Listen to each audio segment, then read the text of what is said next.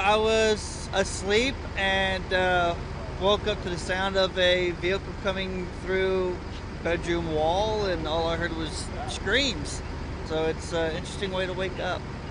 I was sleeping and he fussed once. That's all I heard. But I heard crash and horn of a car and him fuss a little bit. And I went to grab him out. No, I was inside. I came around, and all I hear is somebody crying, and I see my fence and some lady laying on the ground, and then I see the car in my wall.